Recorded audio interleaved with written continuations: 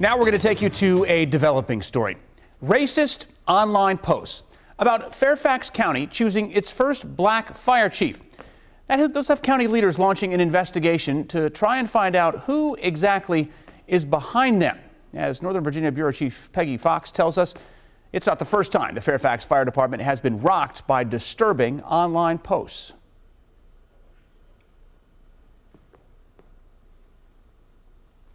All right, just waiting to get that story in. We will come back to that in just a moment. In the meantime, oh, here it is.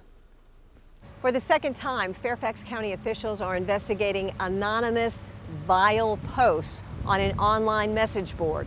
This time, they are racist and directed at the county's first African-American fire chief. Howard County, Maryland Fire Chief John Butler will start as the new fire chief in Fairfax next month, but the retired Marine is the subject of several racist remarks on the infamous website Fairfax Underground. This one complains that minorities are taking over Fairfax County. Black fire chief, black county manager. Another one says having black skin is a ticket for a free ride through life. And this one says it's a great time to be black in America. If you can spell your name, you can get a free ride through college, be the fire chief, or even president. Filthy, vulgar comments. Ron Cooley is the president of the Fairfax County Firefighters Union. But we don't know who these people are. There's no way of proving that.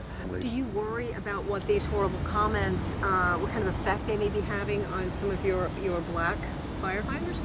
I have spoken to many of them. I spoke with the president of the Progressives yesterday, and I said, I'm not going to put myself in your shoes.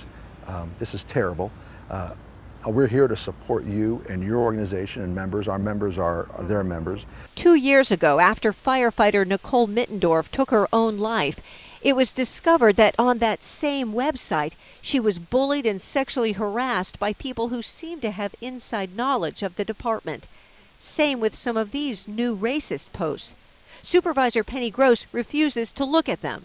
Somebody who is cowardice and not willing to put their name on a comment is just not worth my time and effort and never will be.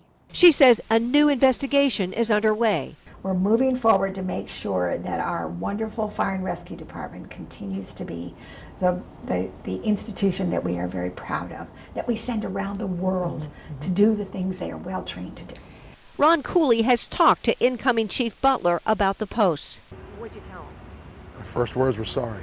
I'm sorry this is happening. In Annandale, Peggy Fox, WUSA 9. And Chief John Butler starts in Fairfax on September 1st.